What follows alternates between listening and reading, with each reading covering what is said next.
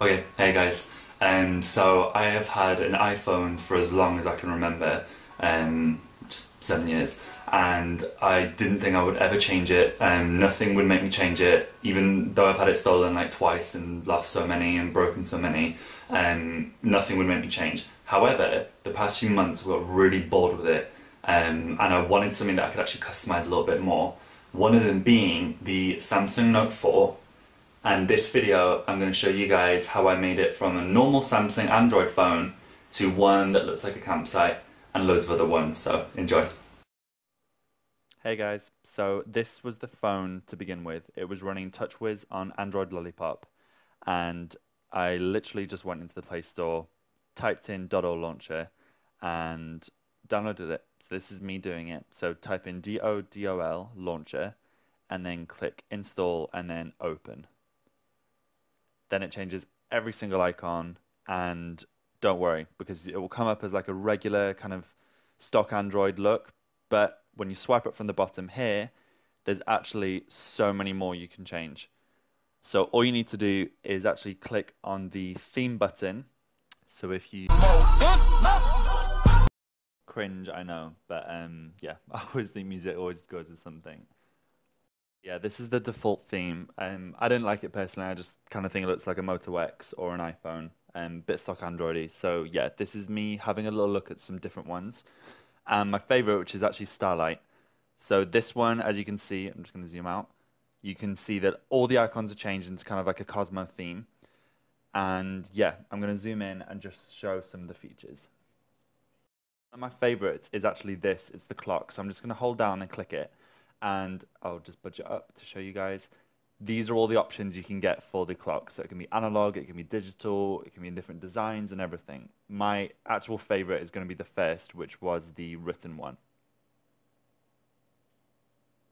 So yeah, you can change the transparency, you can change the color, you can change the typeface, pretty much everything.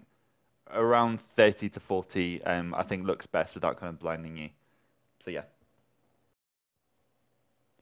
So this is just a shot of all the icons. Not all of them you can get in the design, for example, the Instagram one, but to be honest, it's pretty cool, and it still has the outline border in it, so that's fine, to be honest. When everything else is cool and all spacey, I can live with that. And yeah, this is just showing you the bottom tray, and I really like it. I think it's really neat. And it's just kind of subtle. I think if you are really going to get into it and want to change your theme on a daily basis, or even like a evening or morning basis or anything like that, this theme would be awesome in the evening, or any time when it's kind of more dusky or autumny. Okay, so this is a really cool thing that I've never actually noticed. I've only seen it on YouTubers' phones whenever they've done tutorials about themes and loaders and everything.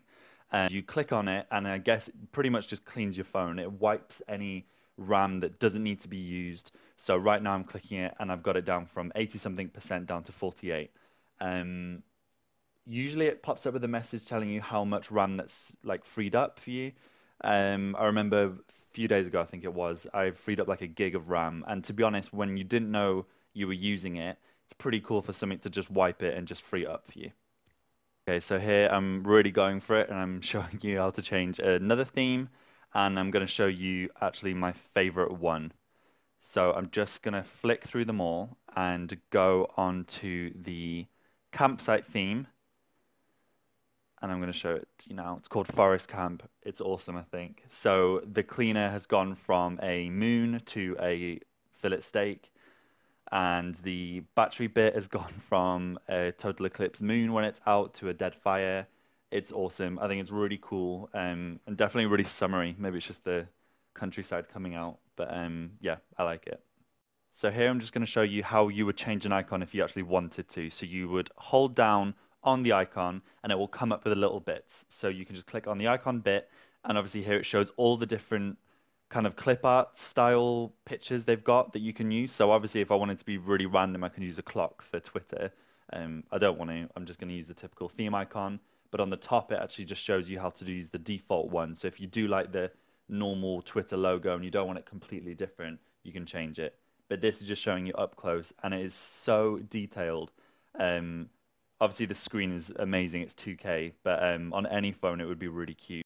Okay, well, thanks for watching, guys. I hope I covered at least the main bits. The main bit really is to install the loader. Once you've got that on, which for me was the Dodol launcher, once you've got that, you can pretty much change it. It's so easy. Obviously making a review and kind of a tutorial how to do it, but it was, if I can do it and I've never had an Android phone before, you definitely can. But if you've got any questions or want me to try anything else out with my phone, just leave a comment. I'll get back to you guys. And yeah, thanks for watching.